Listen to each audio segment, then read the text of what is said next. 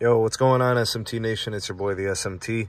We're filming here. We're in the CLE. We're on the west side. We're in West Park segment of Cleveland, and we're at this tower site. It's a macro, but man, is it like really, really low.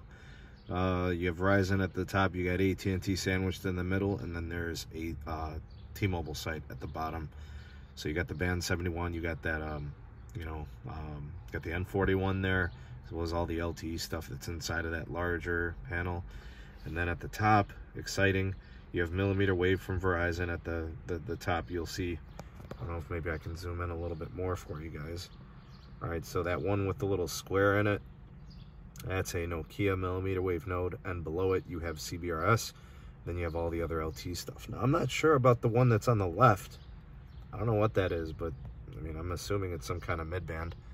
Anyways, that's the site. Maybe some of you guys know what you're looking at there, but we're going to test all the carriers. We're going to test T-Mobile here on the right. They've got the N41 situation. We'll see how that performs. That test is ongoing. And then we have Verizon in the middle, and that's in LTE mode for the iPhone 12. And then we have Verizon in 5G mode, and it's not picking up the millimeter wave. I'm guessing I'm too far under it, and it's not really connecting. But I am picking up the CBRS, and actually that's kind of why I wanted to test those two. The CBRS in LTE mode, and then the CBRS under the 5G moniker, to show you how they compare and how they're different. There's T-Mobile with the N41 at 239 down, 77 on the up. That's interesting. It's not picking up the N41. I'll run another test. Should be picking it up. All right, let's look at the configuration here on the 5G mode for the iPhone. All right, so we got 20 megahertz of band 4. That's AWS. 20, 48, 20 band 48, and then 10 of 13. So we got 20, 40 CBRS, 10 band 13. Oh, there's another CBRS down there. All right, so we got 60 CBRS, I think. Let me go ahead and run it again. Take another look at it. So we got the 20 megahertz of band 4.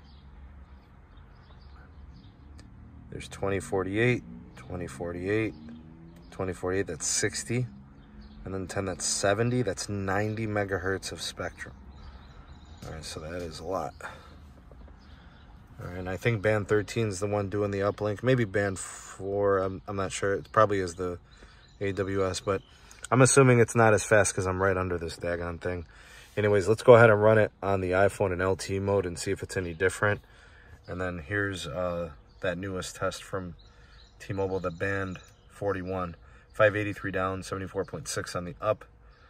And there's the CBRS. I'm guessing this is probably running, I don't know, I'm assuming the 80 megahertz of CBRS, and then probably the 20 and the 10 of the band 13 and the band 4.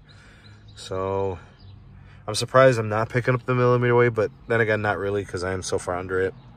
But the rest of the stuff is pretty good. You got 486 down, 50 on the up. Better to be in LTE mode when you're trying to run CBRS. So that might be a situation to, maybe test. I'm going to go ahead and go to fast.com and see if it makes a difference. This is the unlimited plan. This is the original unlimited plan from like 2005 or whatever. This one is actually the 2017 new Verizon Unlimited, so it's a different access. It probably will only give me like 10 megabits on the downlink. Yeah, it's capping it. So this one is Magenta Business. Let me run it fast.com and see what it does. It'll start off real fast and then it gets throttled down. Yeah, I'll probably end up around like 2 megabits or something, just so you guys could see the fast.com on it. Anyways, let me know your comments, what you guys thought of the testing down in the comment section. Let me know what you think of T-Mobile's performance, Verizon, the LTE, the 5G, the CBRS. Let me know what you guys think of that. Go ahead and drop me a line. Thank you for taking this opportunity to watch the SMT YouTube channel. If you appreciated this video, give it a like and a share to all your favorite social media platforms. Thank you in advance for that. Also, check out some of the links in the description box. We have the SMT Patreon page. We also have the Twitter handle at SneedTech. And do check out the audio-only podcast available on all the major podcast platforms.